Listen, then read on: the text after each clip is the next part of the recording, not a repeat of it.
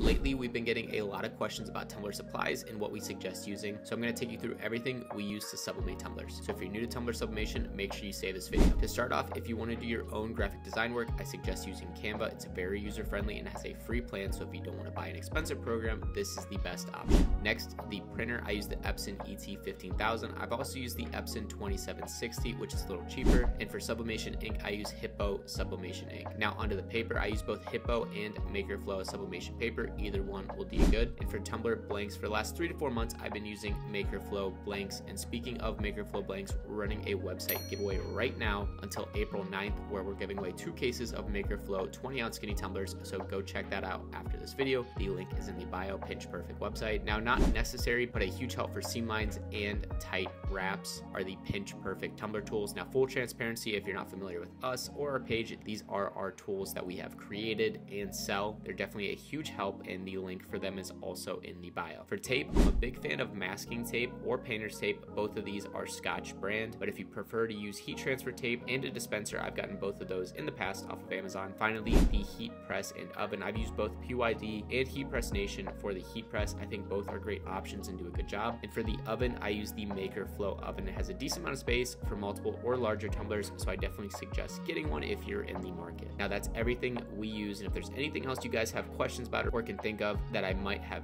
missed, leave them in the comments and I'll get back to you with some answers. Thank you so much for watching.